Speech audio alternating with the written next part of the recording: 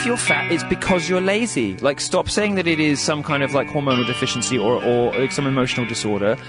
Stop inflicting yourself on the rest of the world. I don't want to see you at the gym until you are an acceptable size. You are horrendous and you are putting me off my workouts. Stay home, eat better food. If you have to run, get a running machine delivered to your house. I don't want to see you. You may disagree with me, that's fine. Come debate me. Agree with that. But so long as there is a politics in this country, as there is, I will continue to be as offensive as possible. There he is. That's Milo Yiannopoulos, our guest who hasn't arrived yet. No, he's here. He's actually in the building. He's in the building. Yeah. He's making a grand entrance. I agree with both of those statements. I also don't feel bad for fat people. You know, work out, eat better, and don't tell me it's your metabolism or your big bone. Just get into shape. I mean, show some discipline. Milo's in there. There he is. There he is. How are you? How are you, bro? I'm really good. I'm fine. I'm sorry I'm a little late. No, That's fine. quite. Look, it just increases your mystique. I'm becoming the conservative journalist equivalent of Mariah Carey. That's right. And I'm totally fine with that. That's okay. You can be a diva. It's all good. By the way, You're not going to get any other kind of Milo. I'm sorry. Now that I've met you, yes, you don't look gay. You see, I've come in here, diamante, like military whatever, and huge sunglasses on, like Nicole Richie Dior style. The pearls around the wrist, I think, pearls is what that kind of... Did it give it away? Yeah. Did it give it away? You know, people who meet me don't know I'm gay, you know.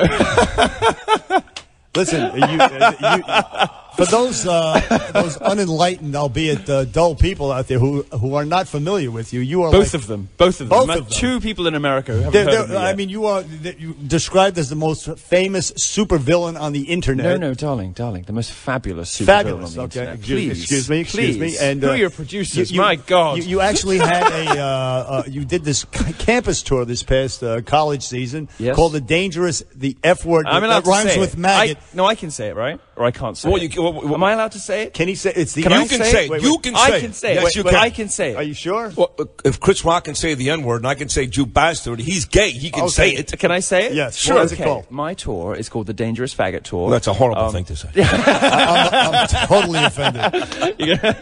I can hear your sponsors calling from the other room. Yes, it is, and it's actually not over yet. We're starting again, bigger and better than ever, and I'm going to get a tour bus. It's going to be a full production show. It's going to be fantastic. Before we get to what you discuss and all the campus stuff you've been through, which Bernard does a very good job of pointing out, just so you know, he loves you. Your story is kind of different in that even though you come off very gay and your tour is named that, you admit that you're not even sure you're gay. That it was basically a rebellious thing for your parents. And oh no, I just chose to be gay to wind my mother up. And it just sort of stuck. And what happened? You just kept going. I'm in a rut now. Right? I'm just stuck in a rut. Because listen, there's a girl in the media in New York City named Jenna Wolf. Okay, yeah, Jenna, very nice girl, love her. I've heard of her. Good, right? She was straight for 20-something years, right? Yes. Right. All of a sudden, she woke up one day at 30, she became a lesbian. No, lesbianism's different. I don't believe in lesbianism. Because if you're going to insert something, you really got to be gay. I mean, how can you have sex without penetration? No, that's right. Well, I don't know what I'm allowed to say when I'm not now. Yeah. No, I don't believe in lesbians. All the studies show that female sexuality is much more malleable than male sexuality. And the reasons that women have relationships with women tend to be more like they had a bad relationship with a man, or they're getting into their 30s and they're still alone, or whatever. You know? I don't really believe in lesbians. Have you ever been? It's optional, right? Have you ever been with a woman at all in your life, though? Ever? Of course, you have been. Of course. Nice. Now listen, speaking of gay, it's sort of my equivalent of charity. You know, I don't give. No, because I don't give. Well, I mean, I do give a little to charity. I give a little to veterans charities and a couple of sensible places. But no, otherwise, I feel like I should give back. You know, for all of the bounteous, glorious, wonderful life that I have. I feel like I should give something back to society. We'd love to have him. So once a year, I do. Yeah. Once a year. Once a year. Birthday. What's the event that you will give your penis? Thanksgiving. Thanksgiving. You like this, instead of stuffing the turkey. Now listen. Look at my partner here. Look at him. Stand up a second. Look at this guy. People say that he dresses like a gay man. Do you look at him? No. Take your shirt off. I usually wear skinny jeans. It's not remotely tight enough. I usually wear skinny jeans. He wears skinny jeans. Is that because you don't want any more children? I wear them every day except for today, and I'll be honest with you. You wore baggy jeans for me because you didn't want me to hit on you. Exactly How right. conceited. But now that I met you, I should have worn my skinny jeans. How conceited are you? My goodness, they didn't realize how beautiful I am in the flesh. No, He's adorable. My goodness, no. Well, you'll be happy to know you're safe because I have a predilection for darker skin. I'm afraid. So, he likes black guys. That's it. Yeah, but Bernard, tell me that. You're way too white for me. Really? I'm pretty tan though. Actually, I'm not white. He's a lot whiter. Let me look at you. No, actually, no. Maybe. Yeah. But it's all. You could see him hitting on Milo. If it was dark and I was lonely. You might get lucky. Now, listen, your latest controversy, Milo Yiannopoulos on with Bernie and Sid on WABC, is you've been banned from Twitter. I have. You actually went to watch that horrendous piece of crap, Ghostbusters. And you wrote a review on Breitbart.com. Oh, my goodness. And what happened? Well, I wrote a very scathing review, but a very wonderful review. It's very funny. It was great. I did read it. Yeah, no, and I just didn't like the movie very much because it's garbage. And the black Ghostbuster, Leslie Jones, was sort of deployed by Sony to play the victim on Twitter because the movie was tanking. And she sort of went and picked a fight with me because of course she did.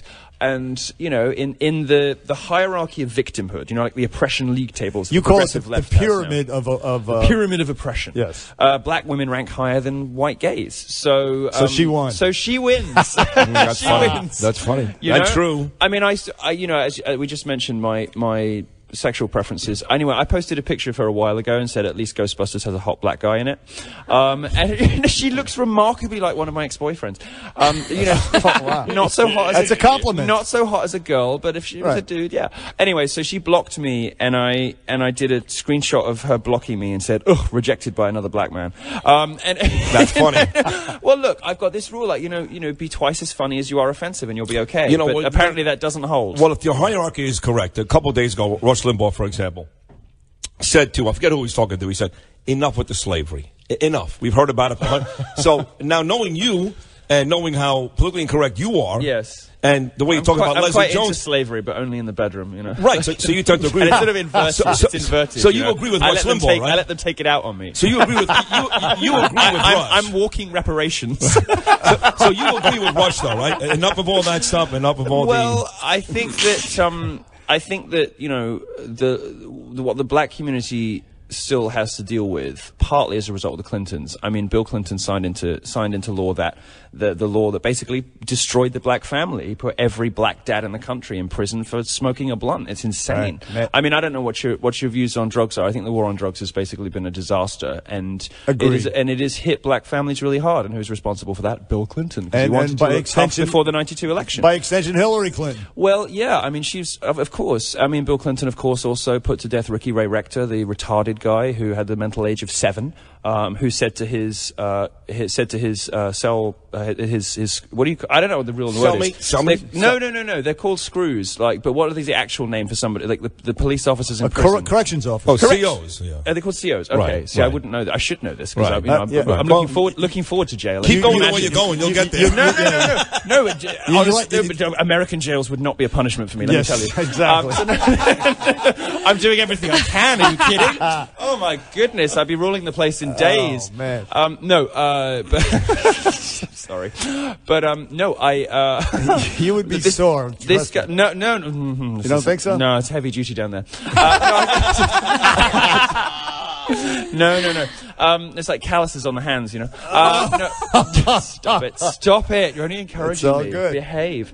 So, no. I mean, Ricky Ray Rector's this guy that had a mental age of 7, and he told his CEO, he told his crew, you know, when they had the last meal, I said, "What do you want for your last meal?" He said, "I want a turkey dinner and some ice cream." And he said, "I'll take the turkey dinner now, and I'll have the ice cream after the execution." This is the mental awareness of this guy. This guy should not have been killed. Bill Clinton said, "Fry him." So he went to the chair. And, of course, you know, before the '92 election, when he wanted to appear tough, he signed this law that did more than anything else in American history to destroy the black family. Now, there are some valid grievances the black community have. They just don't realize that most of them are leveled at most of them, are ultimately Democrat things, you know. There are some problems, and they deserve way better schools. They deserve way better, public services. They deserve to be policed properly so that their communities can recover from endemic crime.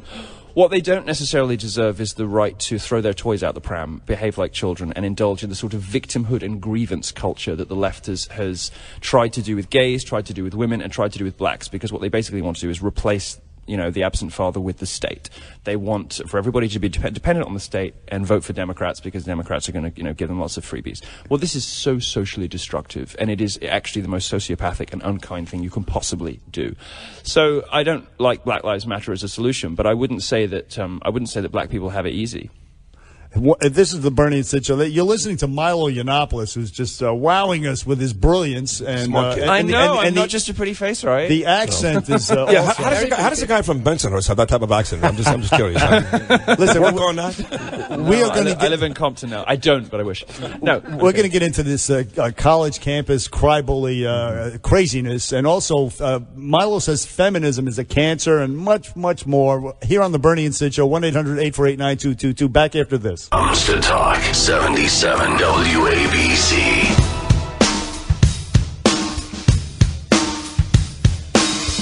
Back here on Bernie and Sid on 77 WABC. We're joined in studio by the fearless Milo Yiannopoulos, the most fabulous supervillain on the internet. He is on his way, I believe, to London. After it's a little... Where are you going shopping after this? I'm not entirely fearless. I'm quite scared of lesbians.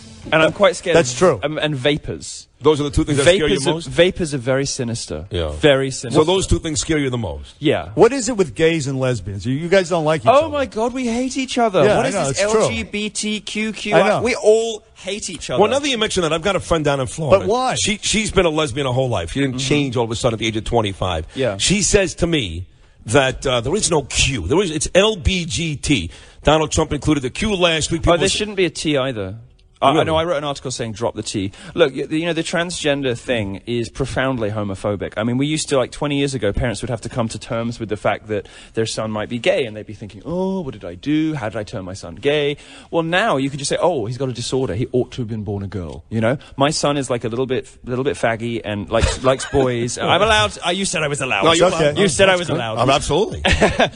My son is a bit faggy. He's playing with Barbie instead of Action Man, and he's paying a bit too much attention to boys. Right. Before, you'd have to do some soul searching. You'd have to be like, oh, what did I do? But now he's got a disorder. Now he was supposed to... It sort of gets parents off the hook for investigating, interrogating their own bad parenting. It makes a lot of sense. But what's your beef, no pun intended, with lesbians?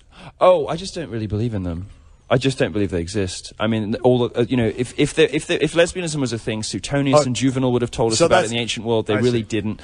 And all the studies show that women sort of wander into relationships with women. You don't think there's enough room for men and women to be gay? It seems kind of petty. Like, hey, we could be gay. You don't think there's enough room for... Why would you assume that male homosexuality is the same as female homosexuality? Men and women are not the same. Our brains work differently. Our bodies work differently. We have different hormones. We're very, very different. Right. This is a thing from the left, believing in everything is socially constructed and genders are men and women are very, very different. There is no reason to suppose out of the gate that men sleeping with men would have any of the same motivating factors or be remotely similar to women sleeping with women. Why? No. Similarly, the trans thing, the lesbian and gay is a sexual orientation. Transgenderism is a psychiatric disorder. Why are these two things clubbed together? I mean, I don't use the word offensive very often, but that's offensive. One of them is a brain disease and one of them is a sexual orientation. Why do these things and the other thing, of course, more importantly for me, is in culture. Gay culture, the best gay culture is all about pushing the boundaries, testing the limits of what can be thought and said. Taboo breaking, drag culture, outrageous jokes, experimenting with fashion. Gays are massively overrepresented, partly because we test higher for IQ on average than you guys, sorry. And partly because we have cultural license to sort of push the boundaries of everything. So we're massively overrepresented among artists, inventors, politicians, you name it. That's gay culture at its best. The trans thing, what they want to do, they just want to control you. They want to make you boring. They want to police your pronouns. They want to, it's so, these two things, the trans lobby, trans lobby's priorities are entirely at odds with what's best for gay people. So no, I don't think they should have anything to do with one another. And speaking of women, feminism, you must be proud of Hillary Clinton breaking the glass ceiling and being the first female candidate. I'm building a house in London at the moment, and I've just had my builders do a cost estimate to build an actual glass glass ceiling between the third and fourth floors, that no women are allowed above like the third floor. Like no, because it's going to be my bedroom and my dressing room and all the rest of it. And I want it to have an actual glass ceiling. They say it's going to cost about $50,000, so I'm basically sort of. Here's what I'm getting from you. Okay, you hate women. I'll tell you why. Before you stop me, how dare you stop me? Before you stop me, where would gay people be without fag hags? Are you kidding? That's fine. Are you kidding? You turn gay because of your mother. You hate. You don't like lesbians and their women, and you don't like feminists, their women. So you only like women who go shopping with you on Fifth Avenue. Well, I mean, yes. I want bottom line. I want women to be happy, and feminism doesn't make women happy. Lesbianism doesn't make women happy. You know, women have been getting steadily unhappier for 50 years. More, in fact, ever since the Second World War. Every 10 years, all the surveys say the same thing. Women report themselves more prone to depression, more likely to attempt suicide, more likely to be generally unhappy with life. This cannot be unconnected to a woman's changing role in society, to the pressures that are placed on women to have children, have a career, do all of this kind of stuff, right? Now, these two things cannot be completely disconnected from one another. I want women to be happy, and women who are with other women are not happy. The depression rates among lesbians are sky high. The obesity rates among lesbians. That's a fact. The federal government spent $3 million last year working out why lesbians are all so fat. That's true. It's true. I didn't make that up. No, statistically, lesbian domestic violence is an epidemic. You know, I wrote about this. I gave it the very. You know, because I am known for my tact and subtlety, my delicacy, my lightness of touch is one of the things I'm known for. So I called this article in Breitbart "Attack of the Killer Dykes," and it was I'm allowed. I'm one of them. This is your world. This is your world. Exactly. Yeah. And it's about the lesbian domestic violence epidemic, and nobody wants to talk about it. But it, you know, almost if you are in a lesbian relationship with if you're in a lesbian relationship, you are so much more likely to have been the victim or the aggressor in a domestic violence. These women aren't happy. You pretty much described Rosie O'Donnell. Oh, well, of course, only Rosie O'Donnell. Yeah. Oh, God. I love that man so much. If you believe the rumors, the lady that broke the glass ceiling. If you believe the rumors. She seems, is she happy or unhappy? I'm so glad you've broken the dam on that, because I posted on Facebook this really funny joke, and I wasn't sure if you'd let me say it on air. But did you see the picture of Hillary's tongue? No. Did you see it? There's like a hole of her tongue. No.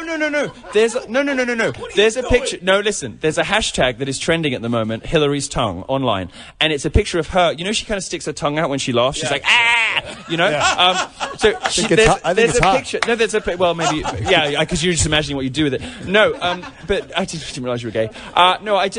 There's a picture, and it looks like there's a hole in her tongue, and so I posted it on Facebook with "Huma must have had a marble up there." Oh, snap. Oh, man. Yeah, that's funny, man. Hey, listen, Milo Yiannopoulos, we're going to get into the campus craziness. Also, he loves Donald Trump. Donald Trump, call him Daddy. He calls him Daddy. And we're going to get into all that on Bernie and Sid back after the news, right here with Milo. 77 WABC.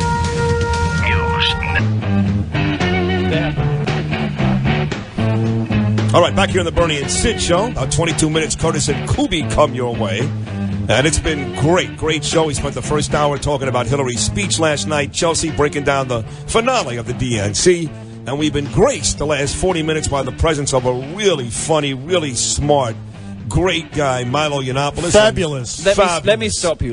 Yeah, in about 45 minutes. By the way, this is on Periscope if you all want to watch. On Periscope, you can check out the fabulous... You might not be able to find me on Twitter, but you can watch me on Periscope. Exactly. We'll get you back on Twitter. We're going to get you back on Twitter. He's got on pearl bracelets, an Air Force jacket, glasses, blonde hair. Hold on. I got the name strip, you know. So are you trying, Bernard? Are you trying to, for the people watching Periscope, are you trying to help them figure out who's the gay guy? Are you serious? Yeah. Well, listen. Between you and him, it's hard to tell.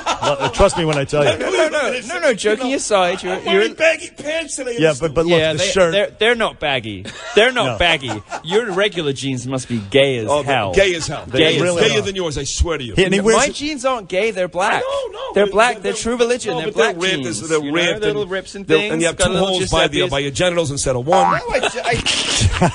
And normally, I don't use that side anyway. No,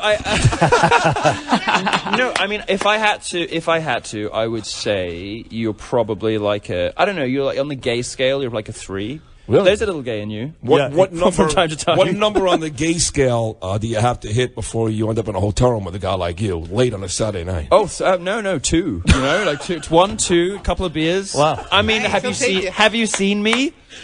Please. You're in. Please. You're in, man. If you look at me from behind, it's just a mop of blonde hair, and you know, like it's good. It's good. All right, so listen, Milo Yiannopoulos, listen, you're on this dangerous, what, tell us again, what is it? You can say it. You know what? I'm going to give you a... No, I can't say it. No, listen. I gave Ann Coulter one of these. I'm going to give you both. Are you friends with Ann Coulter? Yeah, but she's self-employed. I'm going to give... That's I'm going to give the two of you a lifetime retroactive fag pass. Okay? Really? Wow. So you can say gay, queer, and fag, and you can restore gay to its prestige meaning, the best meaning. All right. Gay, So- meaning lame, rubbish, crap, Hillary supporting. You know, like that is gay. Sometimes there's no equivalent, you know? It's like, dude, By the way, being gay. You can say no homo now because those DNC emails came out, and one of the exchanges said, I love you, and the other guy said no homo, and there was no outrage. Isn't it interesting how they talk when no one's watching? You know what I'm saying? And there was no outrage because it wasn't an RNC email. Of course. So it's now okay Can you even to say imagine no how homo. normal people speak is only outrageous when it's a conservative. So listen, speaking of which, you are on this campus tour, dangerous Come on, F word come that on, rhymes do it. with No, come on, maggot do it, tour. do I'm it, not going to do say it. it. I We have want to it. dump I it if can't. they do it. Oh, okay. So anyways, on this tour, and you're assaulting all these coddled, thumb-sucking, bedwetting students Special on campus. snowflakes. Yes, all these politically correct weasels who are taking away the First Amendment, the rights on campus, and you were actually attacked at DePaul University by these Black Lives Matters people, assaulted almost. And so what's the whole what's the motivation behind going on college campuses and subjecting yourself to all this vitriol? Oh well, I love it. I feed off it. It's like energy. It fuels the dark abyss in you know, this black shard in the middle of my heart, which can only be fed by hatred. No, I'm kidding. So I bought all that too, by the way. It sounded great. I know, right? It's just the British accent. Right. I'm talking to you and I'm becoming like transatlantic. You know, like sort of. No. I do this when I've been in America too long. I kind of go somewhere in the middle of the ocean, like Madonna about 2008, right? Or Gillian Right, Anderson or Leak House. You know, I'm going to try and pull it back. Hang on. Right then. Hi, Carry I'm Milo on. Yiannopoulos, and you're listening to... You can do That's it. better. So my college tour is... you see, this is how I actually talk. Yeah. I've been in America for 3 months. Really, you can't fix anything in America until you fix education, because it is the universities here that are churning out people who believe in conspiracy theories and people who believe in garbage and who are not being taught critical skills and not being exposed to the full range of speech and thought and art, not being exposed to conservative points of view. The risk to political correctness, which is posed by this sort of nexus of academia, the entertainment industry, the media, is very dangerous because it's making respectable, reasonable mainstream opinions off limits. It's making it dangerous to talk about studies, you know, like about the wage gap or about campus rape culture, both of which are myths, by the way. Canards. Yeah, canards. It's making it dangerous to talk about facts. And that the place you fix that is universities. If American universities and other conservatives are unwilling to do that, because conservatives in this country seem to think writing an essay about something is the same as doing something about it, then I will. And I have come, like Alexis de Tocqueville and Christopher Hitchens, from the continent, from Europe, to save America. Look, the point is, this stuff is so out of control on campuses that it is accepted as the norm to have very far left wacky opinions and to characterize perfectly respectable conservative points of view as hate speech, abuse and harassment. If you wear a sombrero on Cinco de Mayo, you're a racist. Oh yeah, but you know what I'm doing? Basically the biggest, it's called cultural appropriation. You're not supposed to dress up in quote unquote oppressed cultures costume. Anyway, I don't think they like calling costumes, but they are costumes. Cultural appropriation is just something that the left does to make you feel like a racist. Actually, it's just how art works. So I'm going to Yale in October, just before Halloween. Yale, of course, is the epicenter of this craziness. Yale's probably the most lunatic campus in America. And they had, do you remember that viral video of the kids screaming? I think everybody 2 years ago. Everybody saw that last year, yeah. The chubby last girl. October. Well, of course, they're all fat. That's why they're, that's why they're, I said chubby. That's why they're, no, she was fat. Right. That's that's why they're social justice warriors, because they want us to be as miserable as they are. Well, I decline. So anyway, I'm going to Yale, where tensions are running high and everyone's a bit fraught. And as I said, I'm known for my tact and delicacy. So I will be giving a lecture on cultural appropriation called "Famous Cultural Appropriators from History," and I will be doing so in full Native American. Okay, let's say that we agree with you that this is the big issue. It doesn't matter. Donald Trump is a guy that you're supporting. But you believe that the day that Donald Trump ends up in the White House is the day all that stuff it's going to be fine. It's going to go away. No, it's not going to evaporate overnight. But the effect of Donald Trump is he represents an existential threat to political correctness, because what he shows is if you double down instead of backing down, if you restate your opinion even more firmly rather than apologizing for causing offense. Wait, let him finish. That's a great point. Excellent point. I thought it was an excellent point. But can't it be both? Interrupt the best bit of the show if you feel the need to. Can it be both? Can he be doubling down? Can he be doubling down, which is effective, and people like him enjoy that? But at the same time, not enjoy it. It's what you should do. Could he be doubling down and at the same time be nasty or come off as some of the things that you don't like when people call him? Who cares? Who cares if he's a bit mean? I'm mean. People love me. Have you been listening to your own show? I'm horrible. I'm horrible. I'm a mean, nasty person, but people like it. Why? Because there's this cult of niceness in America. It's like, you can't say that. That's really inappropriate. Like, sod that. Like, I'm so done with that. No. Enough of the niceness. Enough of the offense-taking. Enough of grievance culture. I think we need some mean people back in culture. I think we need truth-tellers. We need waspishness and bitchiness and cattiness. Yeah. Bring it on, baby. We need a re-injection of mean into this country so people can actually start telling the truth again. And if it takes, nobody can resist the truth wrapped in a good joke. If it takes people to say it with comedy rather than, as conservatives have done in the past, come across as a little bit resentful or hateful. If it takes a sassy gay Brit doing it with comedy, then fine, whatever. But if only such a person were available. No, but what I see with Trump is every time people are like, oh my God, that's really offensive. He just comes up with something even worse. And what they're realizing is that this calling people sexist, calling people racist, calling people homophobic, calling people transphobic is so ineffective now. Right. It's become meaningless. It's trivial. And we should all bow down at the altar of the God Emperor Trump and thank him. Thank him. That's right. That's what. He gives a big fat middle finger. For doing that to America, for restoring. You tell him, Milo. For restoring truth and comedy and realness to American culture. Because American conservatives for 30 years have failed. They have failed to fight back political correctness. They have failed to win arguments. They have failed to beat the left on any of the places that matter. Culture, academia, the news business, entertainment. They have failed in all of those environments. Trump has mastered those environments. Trump is winning. Trump is beating political correctness. And you should all thank him every day for it. His campaign manager who supposedly was grabbed by the arm at some point by the woman. It didn't happen. He stayed there when he could easily have fired the guy. The PC thing to do would have been to fire. And his tweet of the taco bowl on Cinco de Mayo. Oh, so good. Thumbs up. Love Hispanics. We love Hispanics. Brilliant. So hilarious. Fantastic. Also. And look at how he controls the entire media. You've got senior editors at BuzzFeed calling Trump Tower to check if that's actually on the menu. And of course it was. They called the wrong restaurant. So they published this story or tweeted or something saying, oh, they don't even serve that at Trump Tower. It's all a fake. And it was like, no, because you phoned the Trump Grill instead of the Trump Cafe because you're retarded. It's like, it was right there in the tweet. It was right there in the Facebook post. You're an idiot. But this is the level of control that he exerts over the media. They're desperate to catch him out on stuff that doesn't matter. They're missing the stuff that does. And here's another really brilliant, courageous thing that you're doing, and I mean courageous, is this whole on the left, they have a soft spot in their heart for some reason for this Islamic culture that hates gays and women. Oh, well, you know why? But you're going to do something. You're going to Stockholm, Sweden. Well, no, I've got news on that, actually. I'll tell you. I only broke the news yesterday, so I don't blame you for not reading it. But I will send you links to my to where you can find news by and about me, breitbart.com/Milo, which if you'd read, you'd know. I'm just kidding. Listen, I've been reading you for months. I got a lot of things to do. I for God's sake.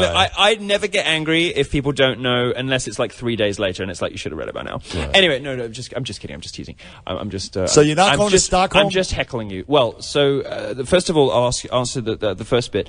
The reason the left likes Islam so much is Islam hates the West just like they do. You know, Islam hates Western liberal. So they have that in common. Exactly, Western liberal democratic capitalism. Right. Well, you know, the mullahs hate that. In the Middle East, they hate that. So do feminists. So does Black Lives Matter. So does the New York Times. You know, so does Mike and Gorka and BuzzFeed and Vox and all the other new media publications that have insane politics. You know, the student union politics. They have the same analysis of the West that Islam does. So of course they get on. No, we did a security assessment. I was going to lead a gay pride march through a Muslim ghetto in Sweden, not to get at Muslims because that's mean, but to draw attention to the culture, the hypocrisy of liberal elites who stick up for and pander to and mollycoddle Islam, while that faith and the culture that surrounds it oppresses women and murders homosexuals. 100 million people live in countries where you can be executed for being gay. All of those countries are Muslim. Now, one thing that I wanted to do was lead this gay pride march through a Muslim ghetto in Sweden, because Sweden is one of the worst of this. And Sweden is terrible to its women. It's supposedly this feminist paradise, but they have forbidden the police from mentioning the ethnicity or religion of assailants in sexual assault cases. So there aren't even statistics on who's doing the rape in Sweden, even though everybody knows, and even though everybody knows that Islamic immigration has made Malmo the rape capital of Europe. We did a security assessment and determined that it was simply not safe. There was too much of a risk that I wouldn't come back. And I was sad about it. I wanted to do it anyway, and Breitbart said, no, you can't. It was a great idea. Brilliant effort on your part. They said, no, you can't. And my question is simply, how long until it's not safe in London? Well, that's I was going to ask. Just so you know, how long until it's not safe to gay pride in London? I diametrically disagree with almost everything you say, but I find it to be incredibly entertaining and funny and smart. You're allowed to be wrong. But I let you talk. What do you disagree with? Everything. I don't believe that all of a sudden political correctness is going to go. It's going to go away when Trump takes over. I didn't say that. You asked me. I said no. And I explained the general effect of Trump was positive. So we don't disagree on that. No, something else. No, we do disagree. I think Trump is a disaster, a cancer. I think he has. And everything we call Trump, he's caused on himself. But hey, I know. But I was not briefed. But hey, you know, I was not briefed before I came on this show that you were going to. Now you're leaving.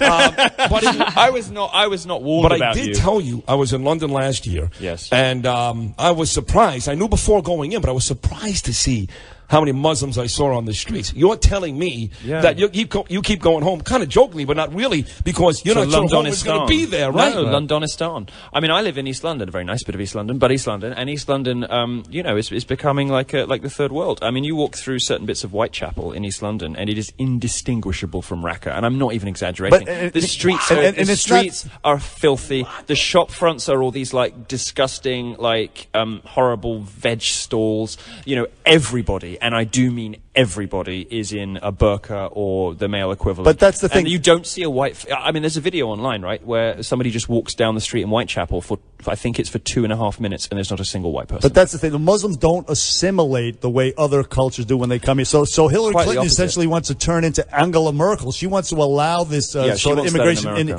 and she wants the Syrian refugees. Donald Trump says, no, we're going to turn into London, Sweden, et cetera, Paris, Brussels. I don't want them here. I don't want them here for your sake, because we've seen what happens in Europe. Look at Orlando. Well, Orlando's the left wore blinders to the whole thing. There are millions and millions of Muslims here. Look at Orlando. Look at Mateen, who by the way was a frustrated homosexual. No. You're wrong. There's no evidence of that. There's no evidence of that. Showing up in gay clubs for years, but he's married. No, there's no evidence of that. There's no evidence of that. It was reported by left-wing outlets that he was on gay apps. There's no evidence. It came out there was no evidence. The two people who said they'd had relationships with him were both discredited. One of them was a serial liar and a fantasist, and the other one, could not provide any evidence whatsoever they had a relationship with him, or even that he knew him. All this stuff was debunked. The reason the left came up with this, he's a frustrated gay, is because they wanted to say that this was about homophobia. Take away from terrorism, right? Well, no, exactly. Yeah. So he shouted. You see, I've realised now the extent to which we disagree is simply you